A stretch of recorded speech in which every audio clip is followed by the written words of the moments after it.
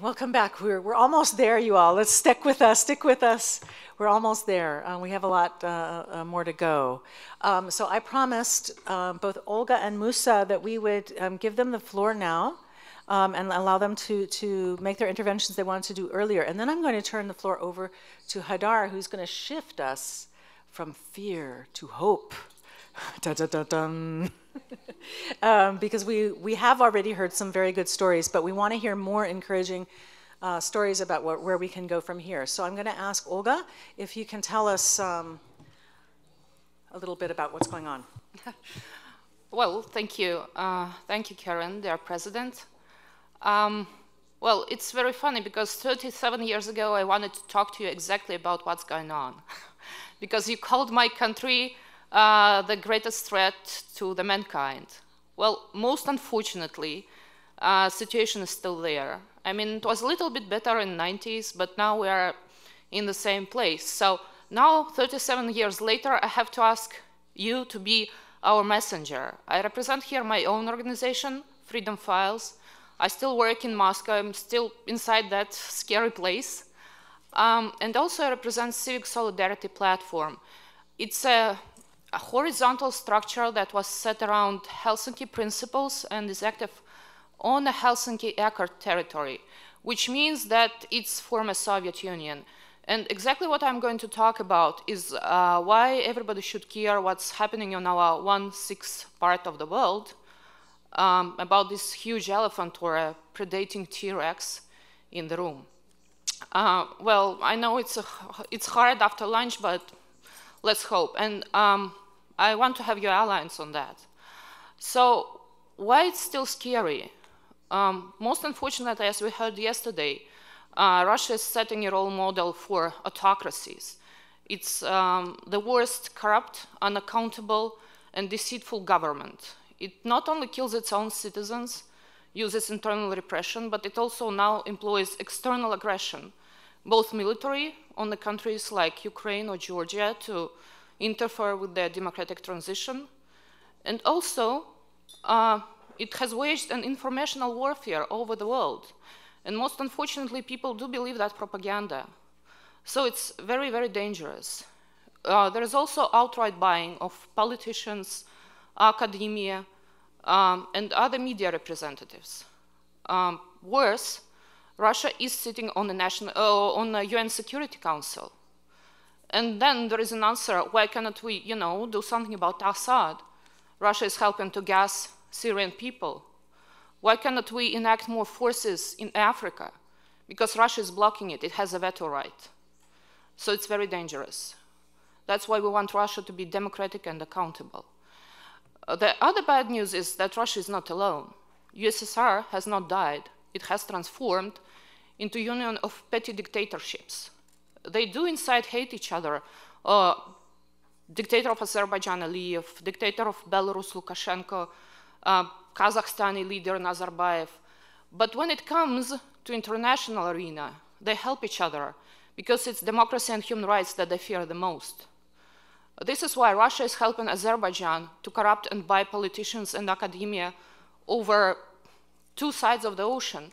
We just finished investigation and campaigning to make Council of Europe, the Parliament Assembly of Council of Europe accountable about that. That's why Lukashenko is skillfully playing West against each other. That's why Kazakhstan and Russia and others are abusing Interpol and using them, that structure for prosecution of human rights defenders. And that happens all over the world. What Civic Solidarity Platform does about that, where the solidarity comes in. We do employ things like fact-finding missions, solidarity observation missions.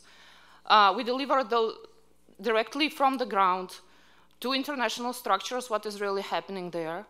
We are doing investigative things. I personally do that, uncovering the corruption. We are trying to talk to the media, but we need more understanding and more amplifying of our message. Because if we understand that we are in the same boat, it will be easier. So what I'm asking for, President, what kind of message I want you to deliver to politicians, media, sales, academia, etc. First and foremost, we've been told quite frequently in the corridors that, you know, it's now the time of pragmatic approach. As you and Senator Sanders discussed yesterday, human rights are pragmatic because human rights mean security. There is no security, no peace without human rights. So that's the primary issue. But the secondary, but also very important issue, that what happens inside our countries do matter. Because otherwise you have spillover that I have described. You have corroding of your own governments. You have corroded international security system. You have propaganda. You cannot just, you know, say, I don't care about enforced disappearances in Turkmenistan and I want to use their gas. Because it will have spillover effect. You cannot say, I want oil or gas from Azerbaijan and I don't care about political prisoners. Because then you have corruption. And also you have people, you know, going to ISIS. There are many people joining ISIS from North Caucasus, South Caucasus, and Central Asia because they have no other place to go. So that's the message. Now, what the world should do about that? First and foremost, we think that existing sanctions are not enough. We think that it's been very mild, so we want comprehensive, targeted, and individual and sectoral sanctions against perpetrators. It's not only Russia. We think that quite a few governments should be held accountable. For example, I think it's just outrageous that Belarusian sanctions were suspended just 3 weeks ago, while people are still being beaten and put in jail for them protesting against social injustice and political prosecution. I think it's just outrageous. I think it's outrageous that Rex Tillerson wants Russian sanctions regarding oil industry suspended. We know all his background. We know what oil industry has done in many places, from Ogoniland to Russia.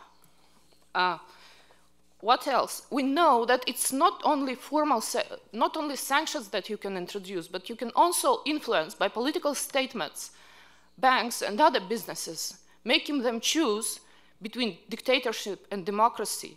I remember that Cheney, when he wanted German and other European banks to stop doing business with Iran, he said you have to choose. You have to choose between the United States and Iran. And banks made the right choice. So there is this influence beside judicial sanctions. We want more investigations in dirty money. We want to stop those dictators who rob their people to use their money both for their own pleasure and also for corrupting the democratical project. And we think that West is falling far behind what should and could be done. So we want more investigations, we want more legal actions on that. Also, we want more universal jurisdiction to be used. I mean, the whole UN system allows that. You have treaties that foresee judicial responsibility for war crimes, but not only war crimes, but also for torture, for enforced disappearances. It's the right of the country who joined those conventions to use it as a tool, as a grounds for prosecution of the perpetrators. How many people have been brought to justice on that? Except maybe Serbians, and I'm not sure, on one of the African states. Have you, oh yeah, Pinochet, yeah, that happened too. I haven't heard much of anything more. So I think universal jurisdiction is important, and it's also a great solidarity tool. And I think, look, I'm a journalist by training and a communication specialist. I think that it would be good to advise media leaders, general media leaders, to rethink the way they cover news. I know that the media is supposedly free in democratic countries. Well, depending on business, of course, but you know, they should understand that this is the issue of security. So there should not be just, you know, that someone was beaten, someone was killed, but more systemic reporting on systemic issues. I know it's not that catchy, but, you know, we have to start somewhere. And also, of course, we need to invest more in independent media like Voice of America, Radio Free Europe, and others. And, of course, protection and strengthening of international institutions and support for civil society, including global access to internet, like projects on global Wi-Fi done by Elon Musk or by Google. We would really like to have that. So I'm ending here, And I would really like to see, in 5 years from now, not dictatorships united, but democracies united for a good cause. Thank you.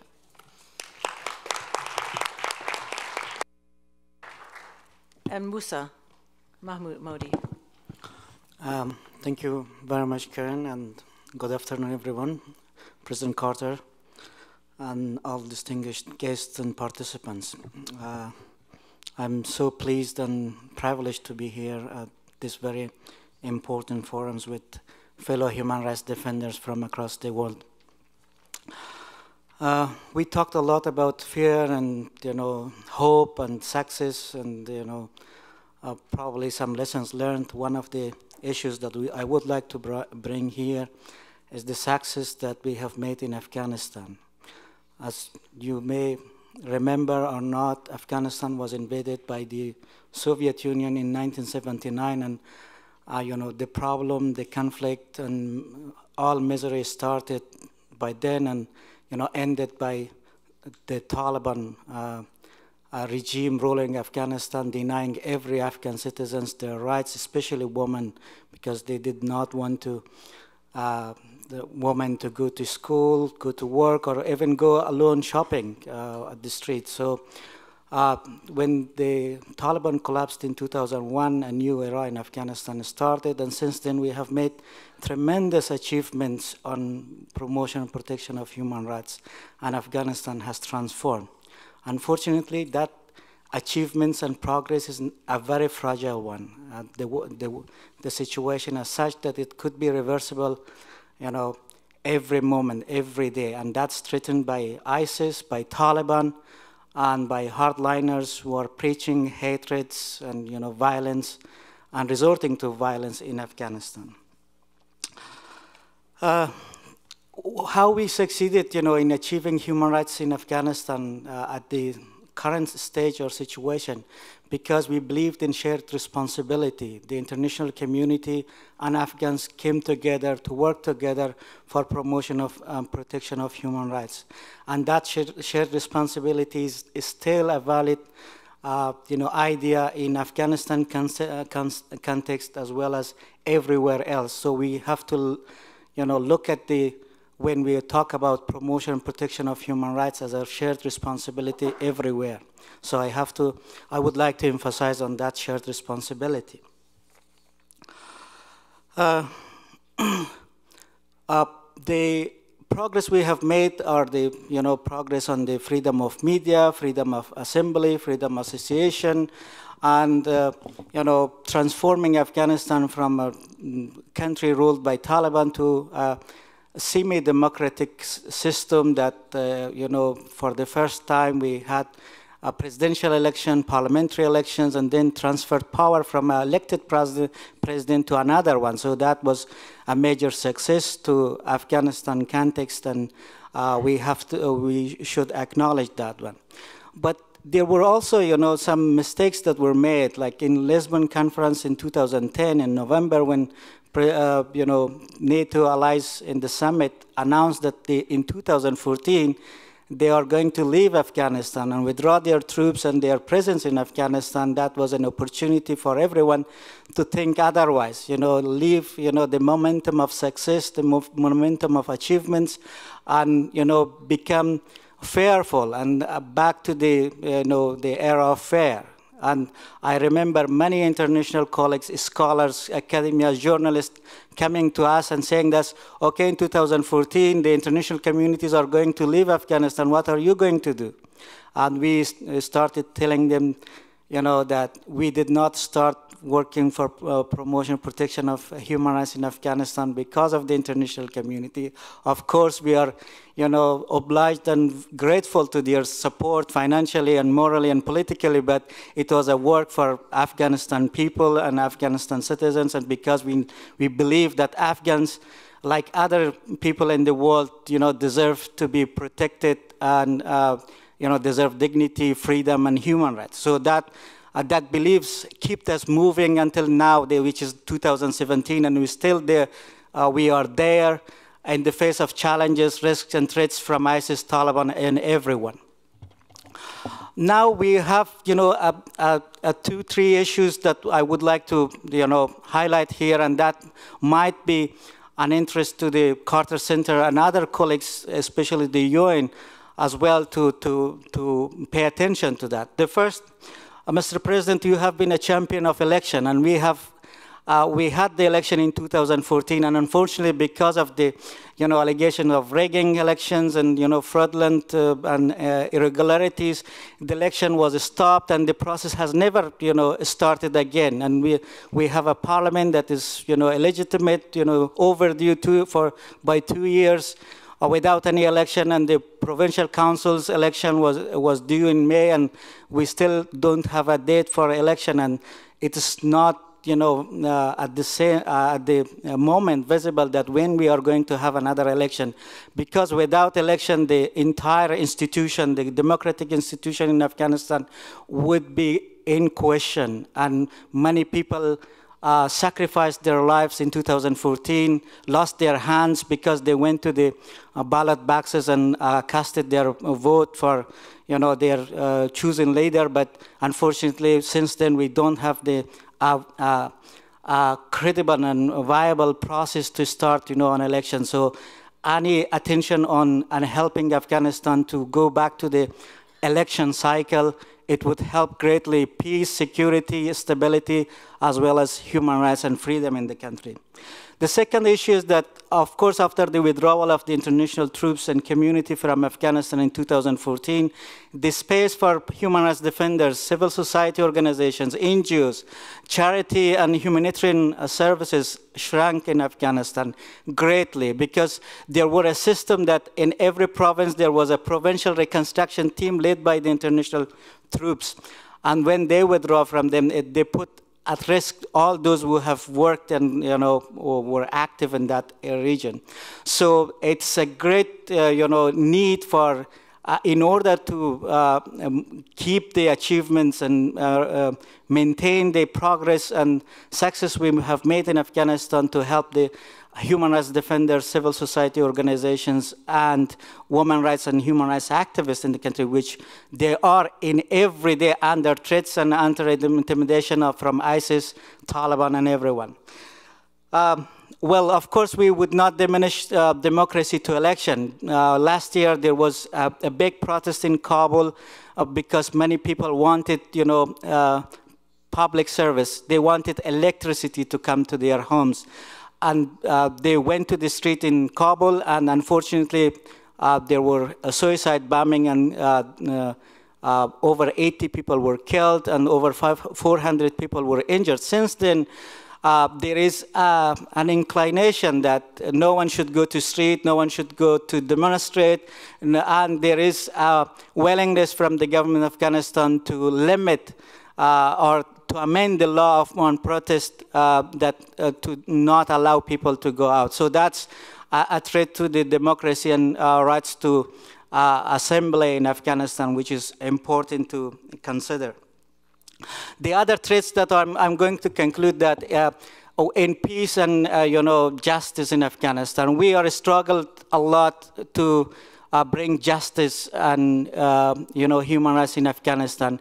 Now, under the pressure of the international communities, the government of Afghanistan has to enter to the political process, and they already entered to one political process with one of the very notorious warlords in the country, Gulbuddin Hikmatyar, and brought him and welcomed, a hero, gave them a hero welcome in, last week. He came back to Kabul without acknowledging the loss of lives in the country, without apologizing to the victims of families that he was the perpetrators of taking their beloved lives, and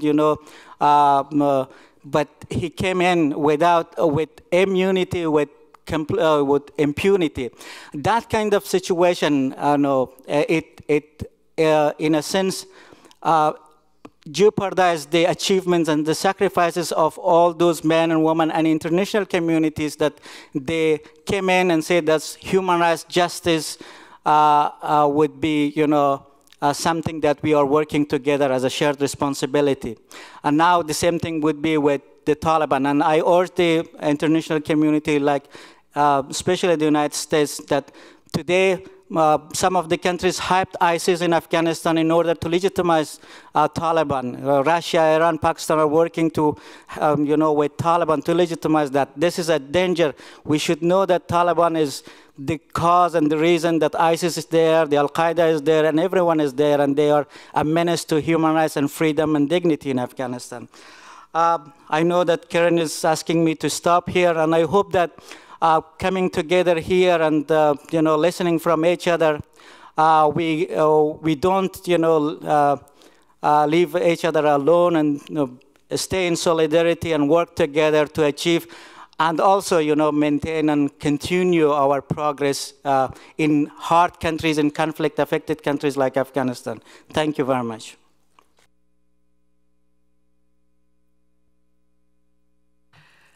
Thank you very much. Now I'm going to ask Hadar to shift the tone just slightly from fear to hope. We want very much to feature the idea that we can transform. As Jin said, fear, empowerment is fear transformed, and that's what we want to shift to. So Hadar, take it away. Okay. So I just want to make it clear again that I get to be the tough one in all of this moderating.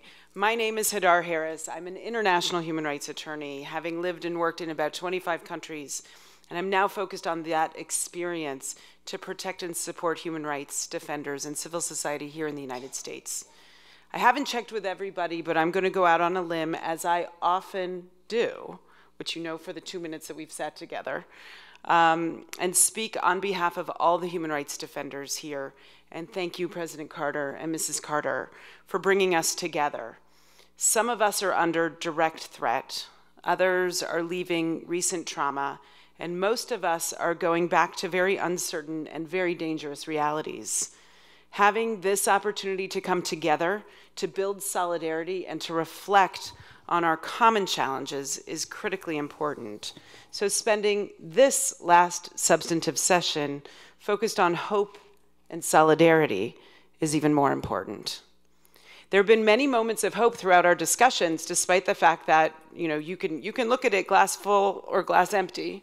I had two grandmothers, one who was glass full, one who was glass empty. It was sort of interesting. But there have been many moments of hope throughout our discussions. Kranti said we've been sharing a lot of light. Andrew discussed the goosebump moments. Anna showed us that change is possible, hope from the Russian dissident movements, which led to big change. Mariam said people don't need saving, they need solidarity. Khalid said people know what they need, they don't know how to get it. And Jin said empowerment is fear transformed. So here we are empowering each other, transforming each other, and talking about hope. I've asked a few people to speak for a few moments about hope. Now, I know that there's a tension between inclusivity and dictatorship. And I don't want to be critiqued in this room, but with the permission of President Carter, which I checked beforehand, I am going to keep a timer, and I'm going to let the timer ring at the end of 5 minutes. So, except for with Lisa, who again, got the fix in with Karen. I had it. She has a little bit longer. So we want to be sure that in the time remaining, we really have adequate time to be able to focus on hope, to be able to think about those threads that we've brought together and woven together over these last 4 days, and ensure that we have time to focus on the positive and the possible. So with that, I'm going to turn it over at the beginning to Lisa. I'm going to set my timer. Okay. And we look forward to your comments. Thanks, Lisa. Thank you. Hello, everyone. My name is Lisa Sharon Harper. I'm the Chief Church Engagement Officer at Sojourners in Washington, D.C., and also now founder of Freedom Road, an organization that's thank you. An organization that's really all about helping to shrink the narrative gap between the colonized and the colonizers, or post-colonizers. I want to offer 3 words that give me hope as a person of faith, as a person from the Abrahamic tradition, in particular the Christian tradition among those, and even out of the Christian tradition, the evangelical Christian tradition. I took a pilgrimage about 13 years ago through the American South. We traveled over 10 states in the course of 4 weeks. We retraced the Cherokee Trail of Tears and then the African experience in America from slavery through civil rights.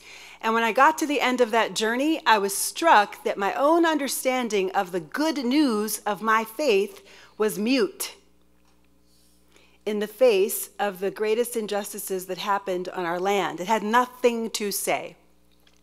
So that's what actually propelled me into 13 years of swimming in the book of Genesis. I kid you not. Every single sermon I preached for 13 years started in Genesis, particularly Genesis 1. So I want to share with you, after 13 years of swimming there, what I found, because I found some good stuff, okay? The first one is, I want to share 3 words. The first word is actually a phrase. It's tov me'od. So tov me'od is the word very good. Very good is, for the Hebrews of the time, it would have been like, as we think of today in the English language, perfection. But we get our concept, especially in the Western world, of perfection from the Greeks. They thought of perfection as existing inside the thing. But the Hebrew faith was not a Greek faith, it was Hebrew. The Hebrews understood goodness, tov, to exist between things, not in the thing itself. And that word me'od actually means radical, overflowing, overwhelming. So that when at the end of Genesis 1, God looks around and says, this is very good, what God was actually saying was that the relationships, the relatedness between all creation was overwhelmingly good. The relatedness between humanity and God was forcefully good. The relationship between men and women was forcefully good. The relationship between us and the rest of creation was forcefully good. And the relationship between all creation and the systems that govern us, the way things work, was forcefully good. Now go back a little earlier in the same day and you get the word Selem.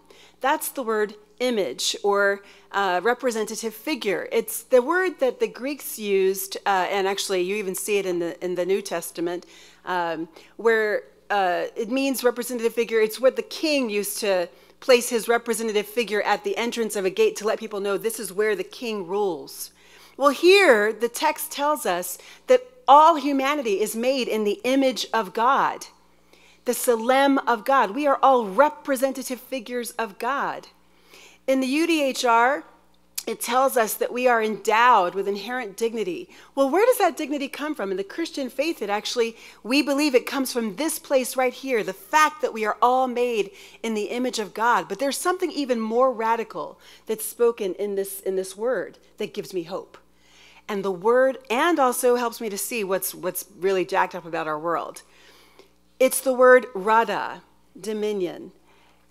In the same breath that God says, let all humanity be made in the image of God, God also says, and let them have dominion. Well, that word, that pairing of being made in the image of God and exercising dominion, those two things are now linked. They're inextricably put together in the text. In other words, what it means to be human is to be made in the image of God. And what it means to be made in the image of God, to have inherent dignity, is to be created with the call of God and the capacity, all things being equal, to exercise stewardship of the world. Now, there's some implications here. One, that very goodness is about the overwhelming wellness of all the relationships in creation. Two, that if very goodness is about the overwhelming wellness of relationships, then what it means to break relationship is actually what we in the Christian tradition call sin. Sin is no longer about us being imperfect. It's no longer about purity or having the fundamental right belief, but rather it is about what we do to break relationship with any of the relationships God called very good in the very beginning. 3, all humanity is made in the image of God. 4, if you are made in the image of God, you are created to exercise stewardship of the world. And finally, when we govern in a way that diminishes the capacity of any people or people group to exercise stewardship of the world, and the fastest and easiest is through poverty and oppression, then we are also diminishing the image of God on earth. Now, we have to face the reality that in our constructs of how we have chosen to live together, we have chosen political constructs. Political as in the most pure form of the word, how the polis shall live together. In our conversations of how the polis will live together, we've chosen to make definitive choices based on constructs of race or gender or religion or nationality or sexuality. All of these things are constructs that lead to logics of domination. For example, with race in particular, I had a really interesting conversation in the hallway yesterday.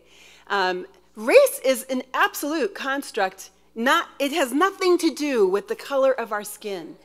Plato in 360 BC was the first Western philosopher that I could find that actually began to define race. You know what he said it was? He said that race is the different metals that we're made of. People are made of gold and silver and copper, and that race then determines how you will serve society. But then Linnaeus, the Pontifex Romanus was written, the Doctrine of Discovery, that began to divide race and make a hierarchy out of it, and called savage and civilized, and that was the first hierarchy or bifurcation of humanity and the structure of how we live. And then you had Linnaeus, who actually broke it down into color, and he actually said, black Africanus is on the bottom, while white Europeanus is on the top. Red Americanus is in the middle, and yellow Asiatus is under them right in the middle as well. And then you had judicial rulings in the United States that created race-based slavery. And in the United States in particular, we had the Three-Fifths Compromise and the Immigration Act of 1790 and the first census that only had one race on the census, and that was white. And then the Supreme Court cases where immigrants entered America throughout the entire 1800s into the 1900s, arguing that they were white. Why? Not because they hated their ethnicity or their race, their nationality, but because that's what gave them power. So this has been the struggle in the United States since the founding of our nation, and it's been the struggle that the colonized world has experienced. And in a globalized world, the republic, Plato's republic, extends beyond borders. The logics of race are wide. They're not just about color. The logic of blackness and whiteness is that chattel must be controlled and confined and commodified. The logic of the savage and civilized is that the savage must be eradicated. The logic of Middle Eastern and Asian is that it's inferior. It's an inferior civilization, still okay, but not quite as good as Europeans. And it's a warrior threat that needs to be defeated. Race is not the only logic of domination, but the common thread in all of the logics is the belief that some people were created to rule while others were created to be ruled. There you go. That was perfect. Can I wrap it up really quickly? You have 10. Okay. The implications for us, as much as the human rights regime exists to mitigate against the logic of domination in our world, the people that make up the human rights regime are part of the world. The human rights regime rose from the soil of Western hegemony. Thus, in order to not have to ask the same questions that we're asking here 60 years from now, we must ask the hard questions now. In what ways does the human rights regime unwittingly reinforce the reality of white power and Western hegemony in the global community? In what ways would we need to shift in the strategy and mechanisms of the UN to break Western hegemony? And do we even really want that? And if not, what does it reveal about what we really believe in answer to the question of who has been created to steward the world? Here's my fear. My fear is that we will not actually face those questions, and we will continue to have the logics of domination at work in our world. But solidarity can actually get us past that barrier. There's a fourth word, the word demuth, which actually means the likeness of God, but the meaning of it is that we are not God. It's a call to humility. And so the remedy is for those to be raised up by the logics of domination to humble themselves, and for those that are pushed down by the logic of domination to rise up, and maybe then we will be able to share humanity. Perfect. Thank you. Thank you. Next, I'd like to call on Ella from Liberia, who's going to speak for 5 minutes, telling a story that she shared with us of hopeful intervention and solidarity. When you turn your light on, I'll start my timer. It's not on. It's not on yet. The red light will come on. You push the button. That looks like it has a little person speaking. There you go. Okay. Thank you very much. I'm happy that I'm in this conference, because through these things, you can get to know your own value and know that some of the things that you have been doing and you didn't know the importance of it, you will get to know it from here. And I'm very much delighted that I could come again and see my president, who happens to be the godfather of peace and human rights all over the world, and I can tell you that Liberia has really felt your presence. We want to say a very big thank you to you. It was during the year 2003 when we had a civil crisis in Liberia, and the war took everywhere, and the little slum community where I live and where I am presently. The war took us from two fronts. We had the government soldiers and we had the rebels on the other side. And we were between the river and the sea, and we just had one pathway out. And it happens that the government soldiers always came in our area and shot at the rebels, and they too returned the shots, and at the end of the day, it was only civilian that was dying and no soldiers. And so it went on for days. And I got up one day and I went through the community asking people, are we going to sit here? And all of us died. What can we do, madam? We are harmless. We are armless. We don't know which way to turn.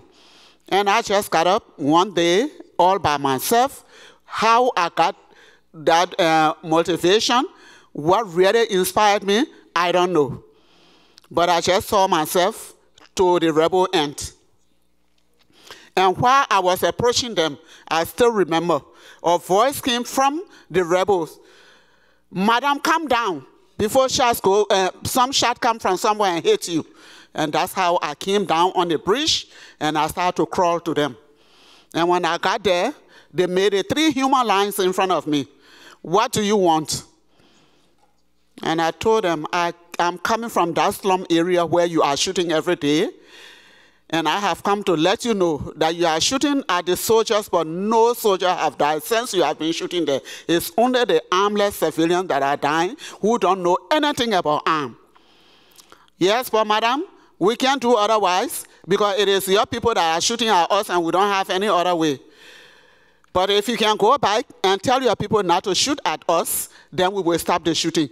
And I told them, no, I don't have the means of stopping them. But whatever we can do in our own way, we will try to do it. But to give you the assurance that we will stop them totally from shooting at you, that we can't. And we stood there like 2-3 minutes and nobody was talking, and then I asked, can I go? And then somebody came from the back, a soldier, and asked me, what religion you belong to? And I told the person I'm a Muslim. And he just turned around and went back. And then the next question was, do you work for government? And I told them right there is no government now. So what government do I work for? If there's no government, we are fighting war. And then we stood there like 2-3 minutes again, and I asked them, can I go? And they said, yes, go and be careful. Please don't stand up straight. And there was the rebel that was advising me. Please don't stand up straight so that shot cannot come from anywhere to hit you. Later did I know that the people of my community have come together in an area standing there waiting. I don't know how they saw me going. But by the time I got off the site, of the rebels and got down some part of my community, it was like 50 to 60,000 human beings there waiting. And they said, oh man, what did they say? What did they say? What did they say? And it's like I was speechless until I got home. I drank a glass of water, and then I told them the story. Just there at that point, our government soldiers started to come in again with a little jeep they had, with a gun mounted on it. And that's how people ran to the house. Oh, ma'am, they are coming again.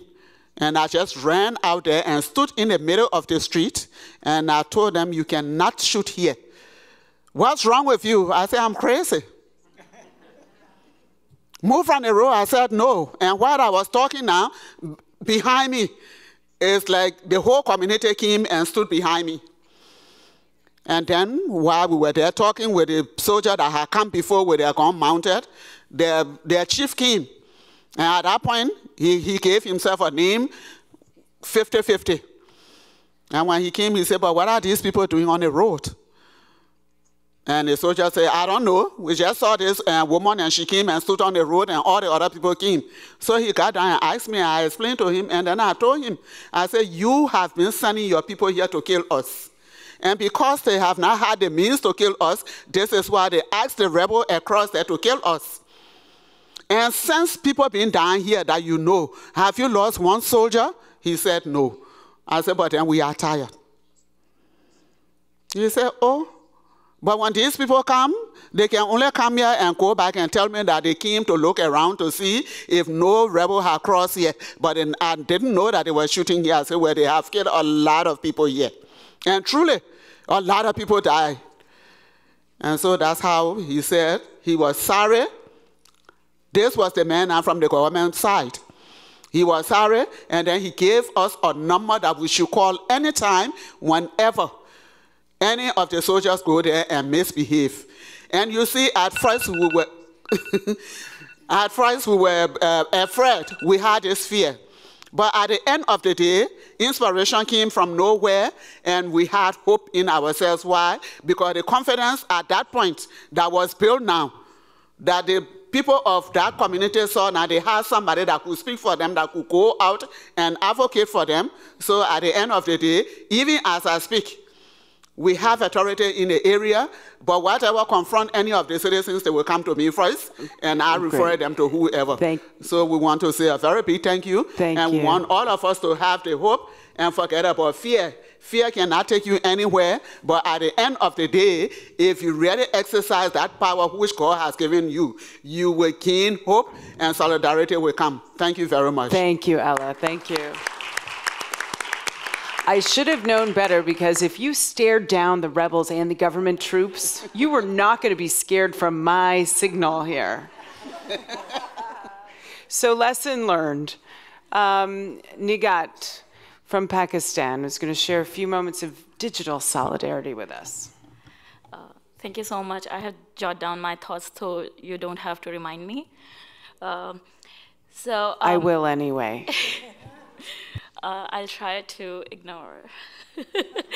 I'm honored to be here and to share this big table with President Carter and Mrs. Carter and my wonderful, courageous friends all over the world. I'm very humbled and never imagined I would be sitting with you all here. And I must confess that I have been tweeting and posting pictures of President Carter and Senator Sanders online about my fangirl moment since yesterday. President Carter, I'm from Pakistan, but I'm part of a global digital rights movement. The internet, cyberspace has no borders. Thus, I call myself a citizen of the world. When I started working for internet freedom in Pakistan, I was criticized for advocating for rights to privacy and freedom of speech online. I was told that this country has no basic human rights. So why you have chosen digital rights advocacy? You need to give this up. You won't see any change. Focus elsewhere. The fight for digital rights on behalf of my citizens, however hard it continues to be, it's not an easy fight. The fight for digital rights is the fight for all rights. Activists across the world are fighting against draconian laws introduced or enhanced by their governments. laws that violate the civil liberties of their citizens in the name of national security. In the name of national security, people have been forced to censor themselves online and offline to avoid arrest and detentions. Internet and press freedom have gotten worse. Travel bans that impact Muslims and demands that Muslim immigrants and visitors surrender social media details and passwords violate their right to privacy. Steps by the US government to increase mass surveillance with weakened oversight mechanism not only threaten freedom to speech and the right to privacy, but give other governments an excuse to ramp up their own expansion of draconian legislations. In the wake of digital terrorists worldwide, in the rush to give broader powers of surveillance and detainments, the need to control avenues of information is a reflexive reaction that we must fight. We are told that greater control of information by the governments could have prevented attacks in Europe, in Northern America, and in Asia. However, we witnessed it was never a right approach. The reality is that we already live in a world where citizens are subject to their personal data being collected, where the websites that they visit and the conversations they have are monitored without their consent or knowledge in an attempt to catch the next potential terrorist. Mass surveillance and invasion of privacy has not discouraged terrorism. Instead, it has put millions of people worldwide under scrutiny from their own governments and has directly or indirectly had a chilling effect on democratic discourse and political actions that are vital to the well-being of a healthy society. Criticism of political actions of the state on internet has termed as anti-state behavior and has been criminalized under different legislation. Security is important, but at what cost? If the right to security overpowers the right to life and liberty, then what is the security in aid of? What are the values that are being defended if the values in question are subject to overly broad scrutiny, intrusion, and lack of respect? Security is important, but it must work in tandem with respect the civil liberties that all citizens of the world have a right to. By working to criminalize forms of expression intentionally or otherwise, we risk losing valuable discourse and pushing people into the welcoming arms of extremists. As we move to defend ourselves from domestic and foreign terrorism, we must ensure that principles of the Universal Declaration be adhered to, that the rights to freedom of expression and movement and the right to privacy, amongst others, are respected. Civil liberties online must not be casualties in the war on extremism, for democracies cannot truly prosper. Just 2 lines. I want to send a message that together we will overcome the injustice, we will overcome the intolerance, and the only thing that will prevail has to be peace and equal rights for everyone in every corner of the world. I hope that one day we will see the world which all of us want to see. I'm saying this because I'm ridiculously optimistic in these dark times. Here's to offline and online civil liberties, to equality and peace, and here's to humanity. Thank you so much. Thank you, Nigat. At this point, I'd like to call on Chagai El-Ad from B'Tselem.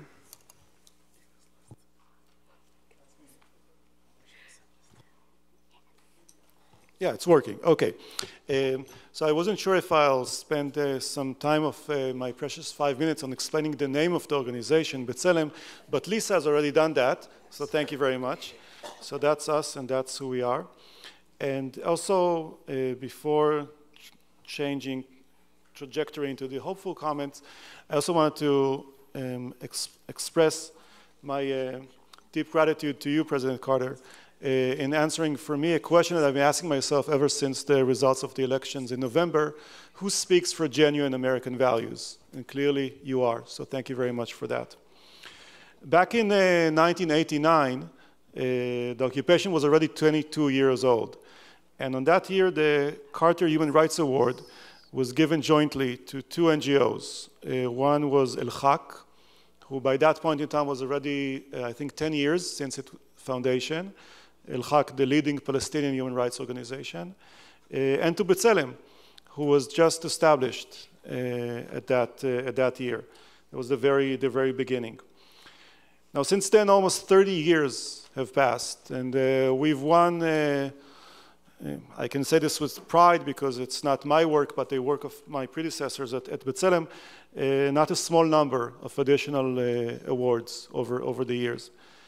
And time has passed, and another generation has passed, and now it's 2017, and we're here, and it's barely a month before the occupation is going to be 50, before a complete half century will have passed. We published almost a year ago a document that was titled 17,898 Days of the Occupation. That's 49 years. And since then, another almost entire year has passed. And just the other day, I showed here, during, I think, one of the sessions, a short clip produced by B'Tselem's video department. It's called Just Another Day.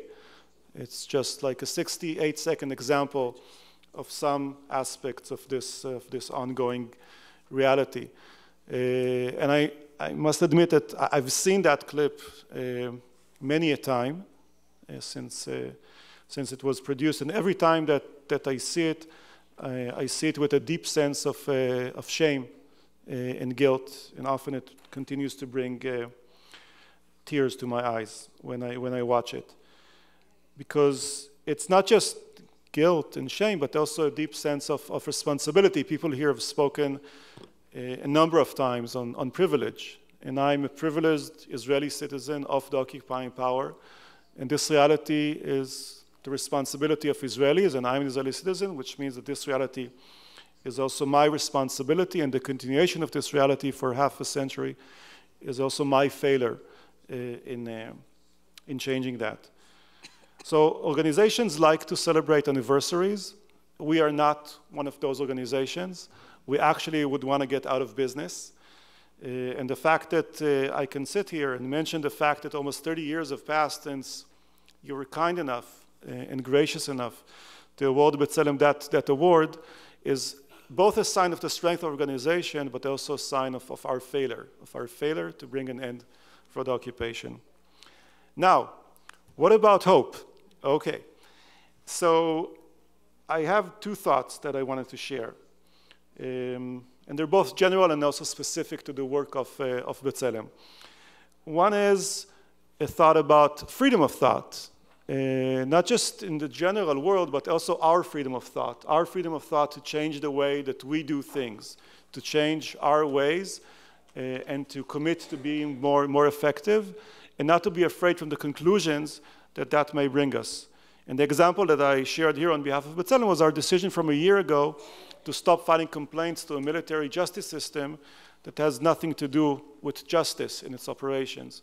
And our decision to stop doing that for me was not an expression of despair, because despair for me is continuing to do the same thing while knowing that it's not going to be effective. And hope is the commitment to finding effective ways to advance human rights. And that's also the spirit that I've heard here again and again during the 4 days of this meeting. And the last thing, and with that I want to conclude, is courage, not fear. You know, sometimes people ask us, the Israelis working at B'Tselem, how is it that we can continue to face the government incitement and hatred and so on? And I just think of 3 Palestinian field researchers of B'Tselem continuing to work during the summer of 2014 in Gaza, when the sense of Palestinians living there was that a bomb can fall on anyone, anywhere, anytime. And if their courage was sufficient to continue working, then of course we should be at least as strong to be able to continue to working. And that's exactly the same spirit that I've heard here during these 4 days.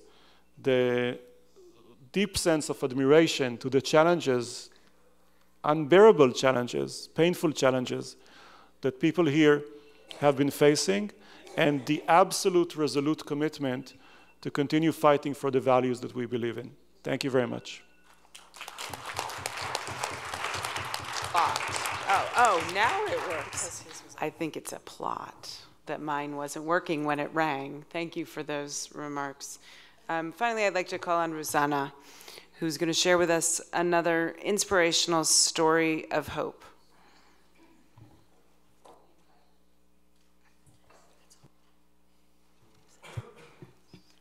Thank you very much. It's a pleasure and an honor to be sitting with all of you here. as well as to have President Jimmy Carter to hear this story as well. My name is Rosanna Isa. I am from Malaysia, from this group called Sisters in Islam. We work to advance the rights of Muslim women in Malaysia, but the impact of the work that we do has been global, so much so that we have launched a global movement for equality and justice in the Muslim family called Musawa in 2009.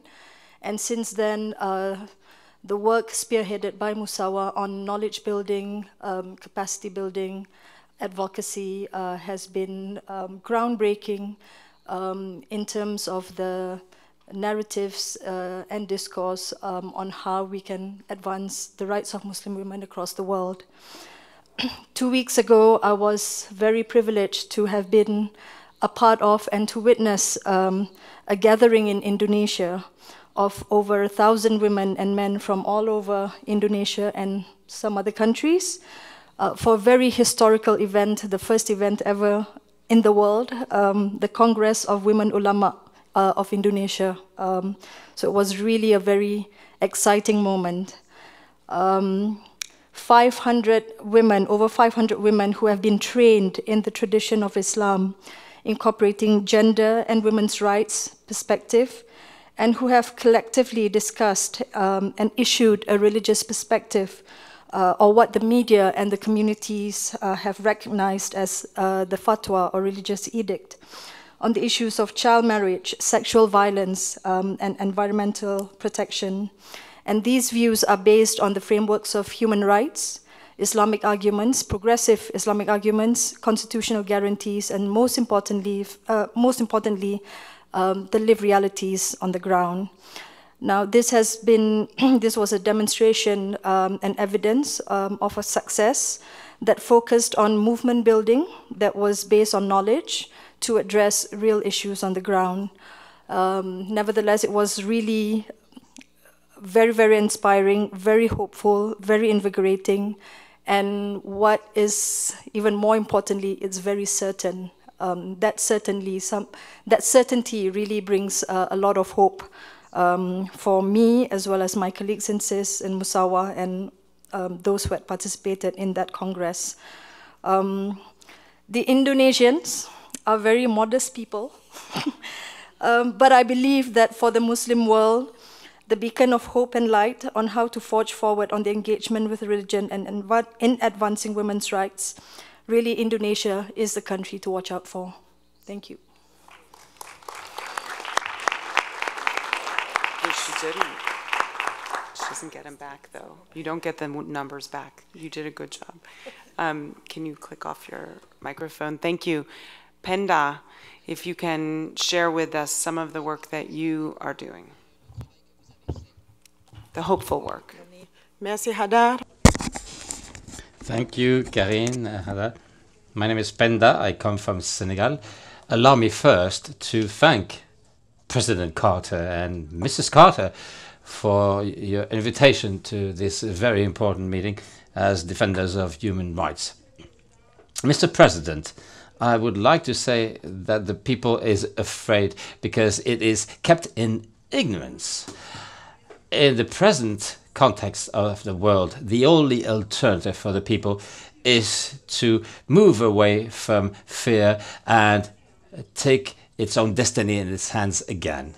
For this to be able to happen, we will need more education for this people with programs that will train responsible citizens conscious of their rights and responsibilities, but also with tools to find a place in the economic and social life of their country. That's the first thing that needs to be done at the base. Without that, the reinforcement of the capacity of the communities, the work we are accomplishing will be more difficult, and it will be hard to be successful in this fight for dignity and justice.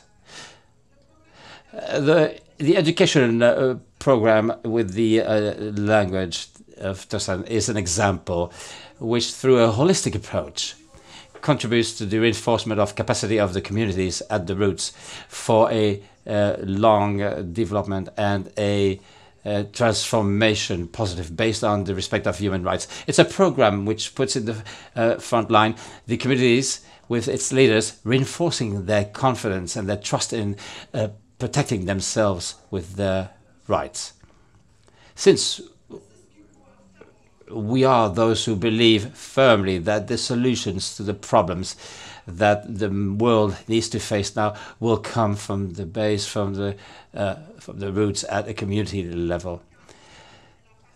Without the involvement and participation of the communities at the roots, our efforts will be useless.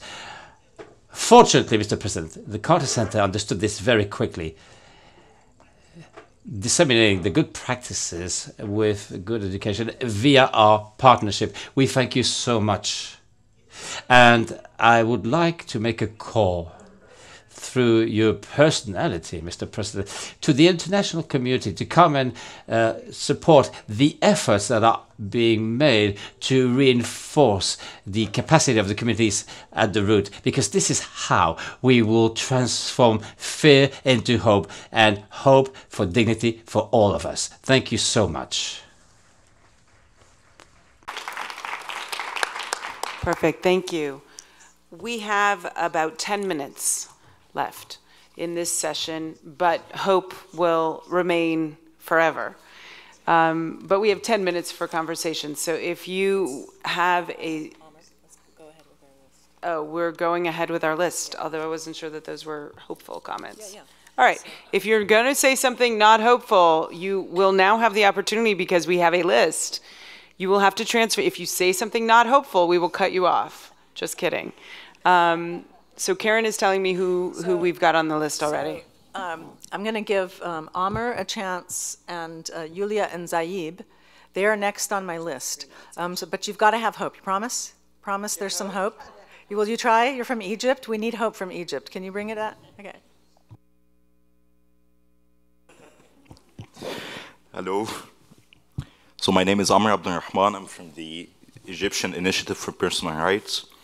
And of course, I'm delighted to be here among this group of inspiring human rights defenders from all over the world. And I'm feeling really inspired by all the stories of their resistance that we have been listening throughout the last few days. Just very few remarks about some of the lessons that I learned from the interventions throughout the last 3 days, and also from our own field work at Egypt, and try to link it with some hopeful remarks at the end. First, that the new family of authoritarians that we are facing today is quite different in their relation to the rule of law, and this is something that we have to take into account while strategizing. We are not facing authoritarians who are functioning through the suspension or through the curtailing the law and constitution. We are facing authoritarians who are working from within the same constitution and legal framework, utilizing their ambiguities and sometimes actually triggering this ambiguity. And this is something completely new for us. It's no longer the image of the Latin American general authoritarian who is savage enough and vicious enough that we can see in some movies of Oliver Stone. No, I mean, we have people who may look to some of the Western leaders as sensible, like my President Abdel Fattah al-Sisi, who was actually hailed and praised here in Washington 1 month ago, met by President Donald Trump, and he got engaged in a very sensible discussion about the war on terror and about the problems of the illegal migrants and many others. And actually how the authoritarianism works in Egypt, it works through laws, through courts, and basically through collaboration with judges. So now it is the member of the judicial authority that we are facing, not only the members of the police or the members of the army. I mean, for example, criminalizing protest is being done by a law that is pretty similar to some of the laws in the West. Criminalizing the activities of the NGOs are being done by law, very similar to some laws that we can see, for example, in Israel, the only democracy in the region, and also criminalizing other or basically curtailing other defenses or checks on the authoritarianism. So I mean, now we are facing an authoritarianism that is producing its own legality and that is working in an aura of legality, and this is something that produces produce additional burden on us in order to engage them. This is one remark. The second remark is that the new authoritarians are popular. I mean, they are enjoying some of the popular support. I mean, be it again Abdel Fattah al-Sisi in Egypt, being Mr. Putin in Russia, being Trump in the United States, or those who are ruling now the UK and many others.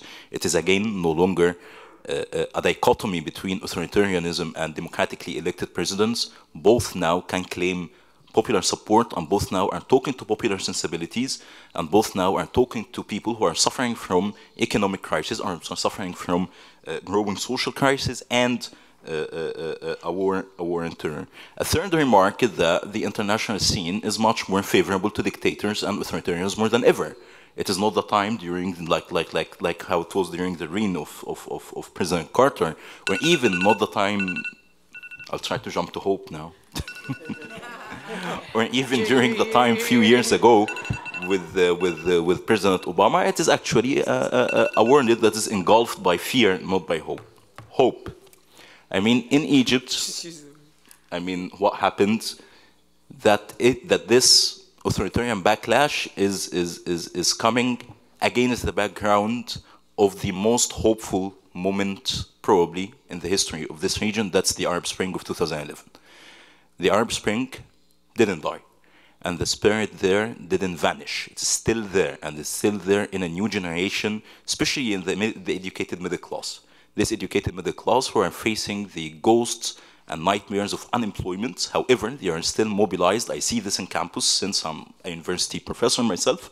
I see this in campus, and this is something unbelievable and unprecedented, how a new generation of the Arab middle class, I'm not talking only about Egyptian middle class, of the Arab middle class that are not any longer fooled by the ideologies of the radical nationalism or the radical Islamism or the ideologies of order and stability that's being propagated by the likes of President al-Sisi, Assad, and many others. And those ones who are actually now much more mobilized than we were, and to the extent that we can talk about a parallel or an alternative human rights movement that we have to learn from in the campuses of the Egyptian universities and the Arab universities, and we have basically to readjust our role to be a house of expertise that's basically cater for the new human rights militants who are now in those campuses and who basically deserve to be represented in this kind of forums next year and the years after. And many thanks for that. Thank you, Amar.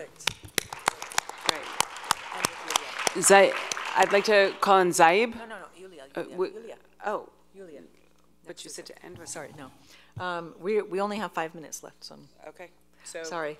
Zaib will come next, but next session, Yulia is next. Sorry. I didn't understand. Hi, everyone. President Carter, it's a great honor for me to be here and to be here in this room with all my colleagues. I think I will start with hope and I will end with hope. On a slightly lighter note, I'm absolutely terrified of public speaking. I've been doing this work for 8 years, and every time I have to speak publicly, I feel like I'm going to faint. And yet I'm still doing it anyway, so that's hope. I felt we would be remiss if we didn't not to mention the ongoing war in Europe, specifically in Ukraine. It's an armed conflict that is still happening today, and it's killed over 10,000 people and displaced over 2 million. And it started with the revolution in Ukraine, after which events unfolded very quickly, where Russia occupied Crimea, so basically cut off a chunk of its neighboring territory. In a very sneaky fashion. And then very promptly after that, Russia unleashed a war in eastern Ukraine. And I've been to eastern Ukraine many times. And basically parts of eastern Ukraine are controlled by armed thugs, armed with Kalashnikovs, backed by Russia militarily, financially, in any possible way. And they, there is no rule of law to speak of. There are enforced disappearances and killings, and death toll continues to rise. And, Ukraine is struggling. It's a young democracy that is struggling to build itself. And of course, Putin, as always, and Russia, as always, got everybody exactly where they want them. They continue to keep this conflict slowly simmering. They're not really going in. They're not really pulling out. And the strategy behind that is, extremely wise for a person like Putin. So on one hand, it helps to keep people mobilized, because as we discussed here, nothing mobilizes people better than having an outside enemy or having a country in a state of war. And it also helps to keep Russian people distracted from problems at home, which are many, starting from corruption and ending with a huge decline in economy. And to add this mutual contract, sort of unspoken agreement between Russian government and Russian people, that the government will provide us with sort of moderate level of economic prosperity, and Russians in response will not take to the streets. That contract has been happening for a number of years now, but the patience is really running thin now, and people are actually taken to the streets. Very briefly on Crimea, it's a territory where, as my colleague mentioned, human rights violations continue to take place with practically complete impunity, especially in relation to Crimean Tatars, which is an ethnic minority that has been exiled from Crimea a long time ago and just been able to return.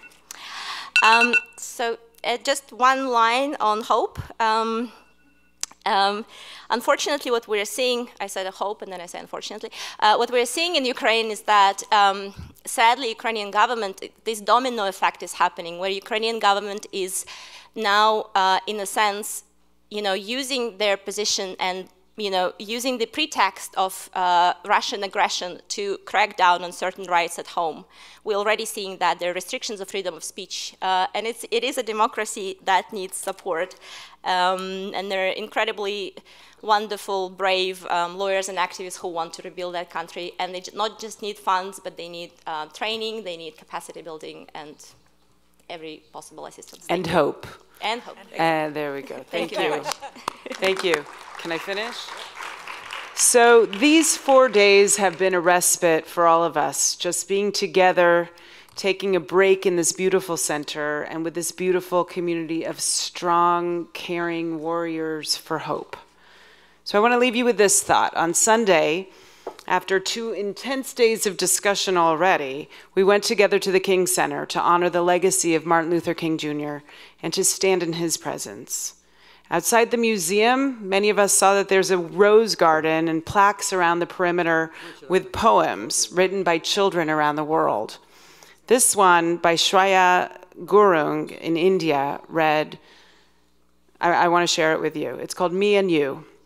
Alone, I cannot build a bridge, for I may need a helping hand. Alone, I cannot fly. I need wings of your encouragement to soar high. Alone, I cannot embrace all the happiness. I need open arms to share it with. Alone, I cannot spread peace. But together, me and you, we can do it all. So with that thought of hope, we go to a coffee break. But before we go to a coffee break, I need to give such a dull announcement. I know. I worked on that. But it's a very practical matter. Anyone who needs your reimbursements must do it now. And see Talisha and Olivia you only have this break. So please take care of that business. And those who have early flights, make sure to have all your things ready to go. You need to load the buses quickly, right at 5 o'clock. As soon as we break, run to the shuttle. Run. Don't talk, don't walk, run. Now, remember the beauty of that poem and go to break. Me and you. Me and you. Me and you. Me and you. Tell them what time to come back. And